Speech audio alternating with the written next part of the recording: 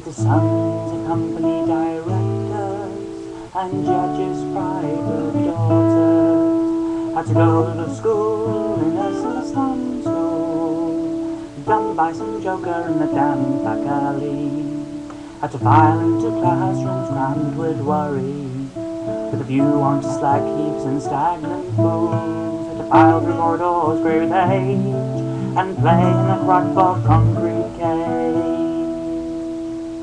Buttons would be pressed, rules would be broken, strings would be pulled and magic words spoken, invisible fingers would mold palaces of gold. If prime ministers and advertising executives, royal personages and bank managers' wives had to live out their lives in dank rooms, blinded by smoke and the foul air of sewers, rot on the walls and rats in the cellars, in rows of them houses like mouldering tombs, had to bring up their children and watch them grow, in a wasteland of dead streets where nothing would grow. Buttons would be pressed, rules would be broken, strings would be pulled and magic words spoken, invisible fingers would mold palaces of gold.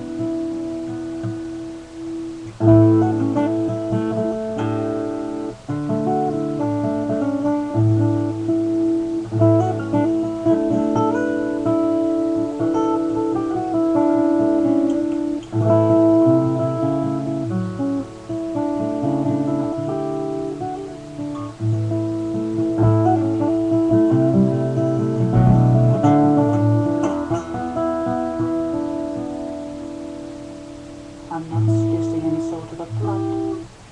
Everyone knows there's none. But you unborn millions might like to be warned. If you don't want to be buried alive by slag heaps, pitfalls and rock walls and rat traps and dead streets, arranged to be democratically born, the son of a company director or a judge's fine and private daughter.